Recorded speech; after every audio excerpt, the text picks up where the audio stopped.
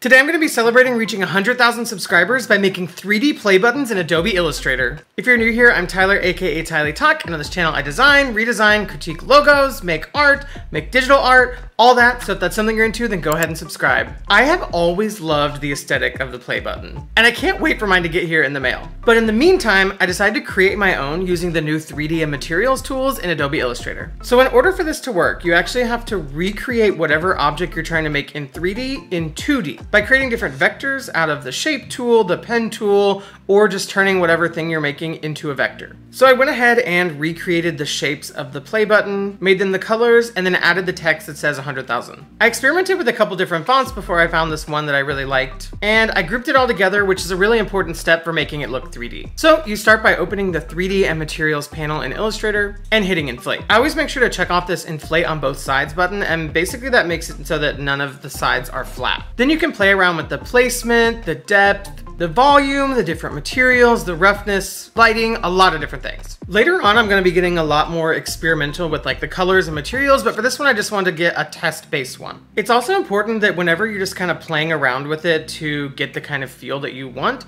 to have this ray tracing button turned off. Basically, that's going to make it so that you're working with a smaller rendered object and not take us forever to load when you're changing it. Then when you're done, you can turn ray tracing on and you can render it in full for the final result. For this second one, I wanted to make it a bit bubblier and more fun colors, so I decided to go with this bright purple and green. I found this fun slider that actually changes the perspective of the 3D object, and I feel like it made this one especially cartoony, and I really like how it came out. Also, apologies, somehow I was filming this on a live stream and my whole thing got moved over and the chat is kind of in the way. But this is a good reminder that I go live every Wednesday and you can actually use the chat to kind of tell me what I'm making, so it's a good opportunity to have your voice in the next video. So for this one, I definitely wanted to play around with the different materials, and I found this wood grain one. One thing I did notice is when you add these materials though, it doesn't take into account the colors that you picked. So even if you have different colors, they're all gonna be in that same wood grain. I made this one really long based on someone's suggestion, and I think it looks really funny, but also kind of chic.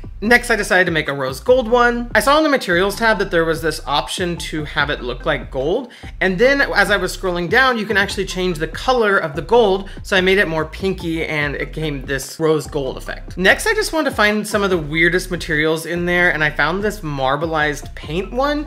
Unfortunately, you can change the colors, but they kind of all get a little bit muddy at the end, I guess depending on which colors you pair with other colors. So I don't love this one as much because it did end up kind of being a muddy mess, but the materials is pretty cool to use. I could see it working really well on like a sphere or something like that. Next, I decided to do a pride flag. So I actually just found one on Google and manipulated it so that it was the right sizing. And I turned that into a vector using the image trace panel. This one actually ended up being a sleeper hit, I think. I wasn't sure how it would look because all the different sizes of the rectangles and the play button and the 100,000, but it ended up really looking like, I know we say it all the time on this channel, but it looks like a pool float. This one ended up being one of my favorites of the day. I wanted to play around even more with the different materials and that perspective tool, and I saw this snakeskin one. And as soon as I changed it to this, I fell in love. It looks like an expensive luxury bag or something like that. And of all of them, this is the one that I really want to just like feel in real life and like touch it. Lastly, I wanted to make a more silvery one after I realized there were some silver materials in the panel. So I added this kind of diamond plate effect to this one. I don't know if anyone else would get this reference, but basically my grandpa has like one of those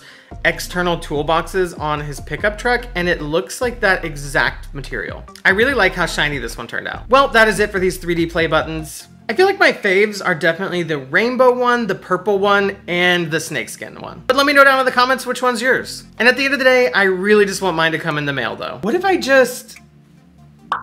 Oh my gosh! No, in all seriousness though, I really just do want to thank each and every one of you for subscribing to the channel. I never expected to see this much growth so quickly, and I'm just super grateful for each and every one of you, and I can't wait to see where things go in the future. I also can't wait to hang this on the wall in my new studio. We are actually moving into a bigger space, so look out for that in a following video. But if you enjoyed this one, give it a like, share it with your friends, and subscribe to the channel. And I will see you in the next one.